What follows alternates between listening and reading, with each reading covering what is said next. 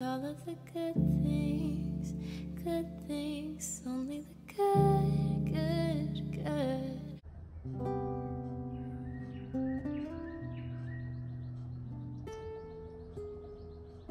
Hello, ladies and gentlemen.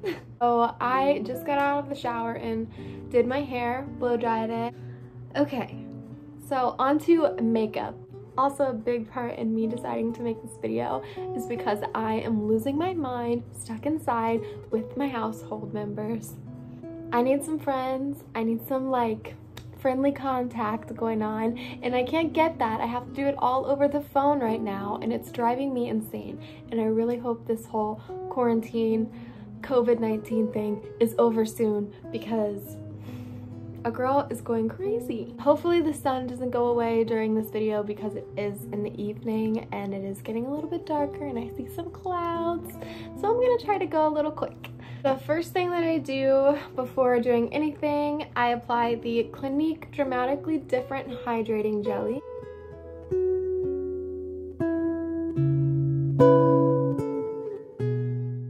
So I'm gonna use the Glossier Futuredew next. Like, I barely use any of this. I use a very small amount because a little goes a very long way with this stuff. So I tend to just put this in areas that I really want to kind of like highlight, or like where I would usually put my highlighter. I will say, for anybody that has dry skin, I highly recommend getting the Glossier Futuredew, especially in the wintertime. This was a huge lifesaver for me. It hydrates your skin so much, and it leaves you with like a glowy, like dewy look. It makes your skin look so healthy and like hydrated and moisturized. So I highly recommend trying this out if you have dry skin. So I'm gonna go in with concealer before I do anything. I wanna state, you might not be able to see on camera, but I do have some pretty dark circles. My eyes are kind of set into my face a little bit more. So before I apply foundation or anything like that, I like to take a concealer. I'm using the NYX or NYX HD Photogenic Concealer, and I am using this in the shade CW00. I believe it's Alabaster. Yes. I like to just put some under my eyes, blend that in real quick, and I'm just gonna use my finger to blend this in.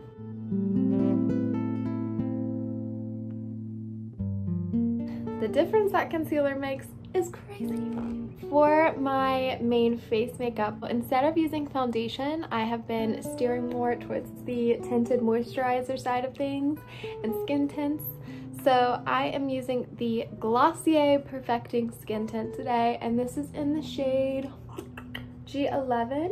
This is a little bit darker than my skin tone, but it is very sheer. So if you do want to try this out and order it online, you don't have to get an exact shade match. Also, I am using a good amount of Glossier products today, but this video is not sponsored. But I wish it was. That would be amazing. And then I'm gonna go in with the Glossier Stretch Concealer. And I am using this in the shade G11 as well. And this concealer is very creamy. So I'm just gonna go ahead and say that Glossier is very dry skin friendly.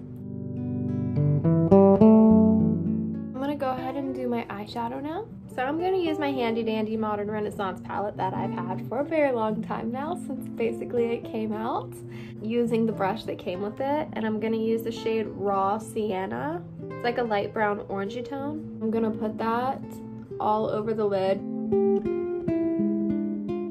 then I'm blending this out with the blending brush side of the little brush that came with it.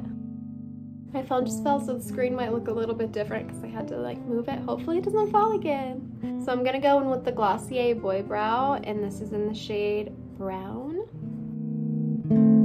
It's getting darker now, so I have to like move really quick. I'm gonna do my blush now. I'm gonna go in with the Glossier Cloud Paint, and this is in the shade Storm. And you have to really blend fast with this because this product dries very quickly, but it does stay on like all day long. Then I don't think I have time to do my eyeliner today, so I'm gonna curl my eyelashes. Oh, now it's starting to rain. Oh gosh. I have very straight eyelashes, so I have to curl my eyelashes for like a really long time and multiple times throughout the day because they just go back to like straight as a board. And then I'm using the Maybelline Snapscara. This is a waterproof version of the mascara, but I like this because it is a washable waterproof.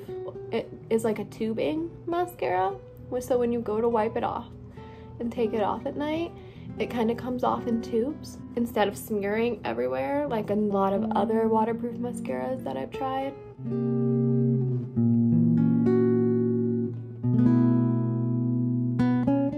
For highlighter, I'm using the LA Girl Velvet Highlight Stick.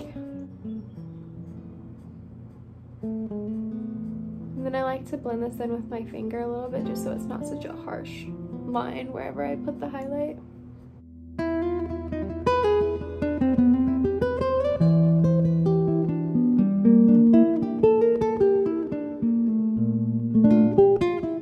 Trying to decide what kind of lipstick I want to use. I've been going back and forth between the Glossier Generation G lipstick. This is in the shade Leo. It's like more of a brown toned lip color. I've been going back and forth between that and the ColourPop lippie stick in the shade Love Life. I think I'm actually gonna go in with this one today. I'm gonna use my mirror real quick.